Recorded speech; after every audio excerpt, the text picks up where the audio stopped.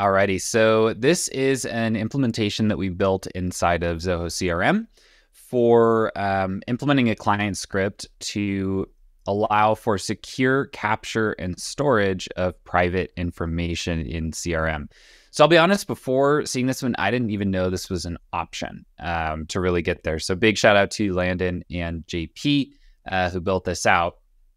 But so the goal of the implementation here is to define a process for encrypting and masking confidential data as it's entered onto a contact record.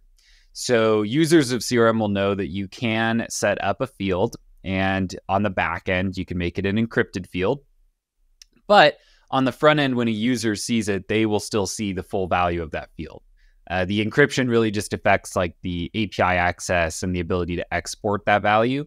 But a user still going to see it at the end of the day.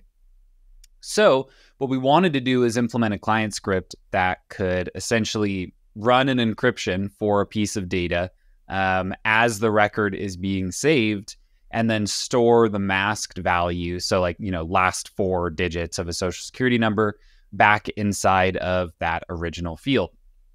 So there's lots of different ways to do this. We landed on a client script mainly because of one big reason. So if you do this with Deluge, when you save that contact record, if you went into the timeline, you would see the before and after value before and after the encryption occurred. So in the timeline, it would always store, that full SSN just right there, in the timeline. So doing it with a client script, it actually encrypts it before the record saves. So you can't see that full value even in the timeline. It does it just immediately on the fly. It writes back to the original field with kind of like asterisks and just the last 4 digits of the particular number.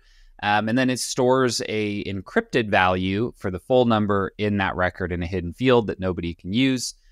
In the future, if you do need to use it, you run it through, decryption using an encryption key that's stored in the system. And then you can see that full value if you're like an admin user of the platform. So really cool. Honestly, the thing I didn't know is that you could actually do like the field masking here using a client script where you're replacing numbers with the asterisks, but actually storing the real value behind the scenes. I don't think we've done that before. Again, big shout out, guys, for figuring the client script piece, because the problem with this always was that when you did it with a Deluge function, the full number would just be there in the timeline. Right. Because you save the record, it triggers a script, then it replaces the full number with the truncated or encrypted version. But anyone who knows to click timeline, right, could just go and get whatever that value was. So doing it with a client script makes it never save as the full number anywhere in the system.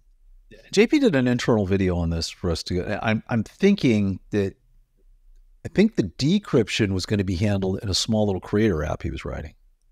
If I'm not referencing it correct, I think he was saying you can do this and that, but I think it was a little creator app he was going to write where you would, if you could get access, whoever had access to that, who could get the hash key, and it would actually reveal to them what that social security number was, and then it would log everybody who's actually seen the full value, right? So everybody who's run the routine to decrypt it goes into an audit log. Really, really nice work by both Landon and JP. Crazy good. Yeah. As I think Landon said, well, here's an implementation we didn't think was possible. And certainly enough. It's a good job. Good job, guys.